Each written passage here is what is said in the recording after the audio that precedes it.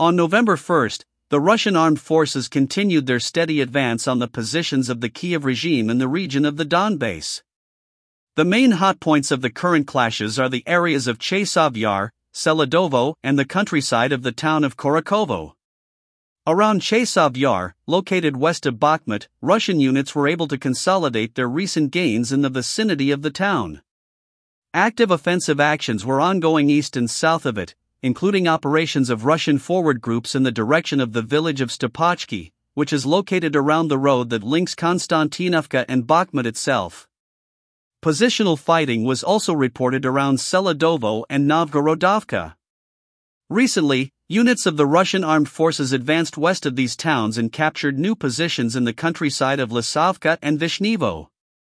In the direction of Korakovo, Russian forces fully liberated the village of Korakovka northeast of it as well as the villages of Shatursko and Novokrenka in the sector south of the town. The collapse of defense of Kiev's forces south of Korakovo was the result of the successful Russian operation around Ugledar.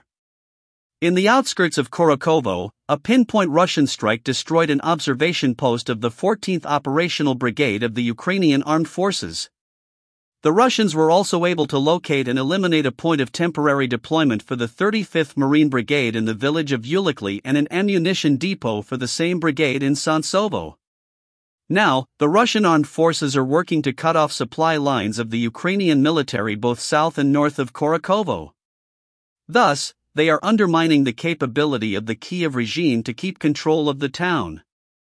In this context, it is interesting to note the recently increased Russian strikes on targets in the rear of Ukrainian forces in this sector. For example, Ukrainian positions around the village of Ospanovka, which sits on an important crossroad between Ugledar and Korakovo. It is possible that Ospanovka itself may soon become one of the targets of the Russian advance in this area.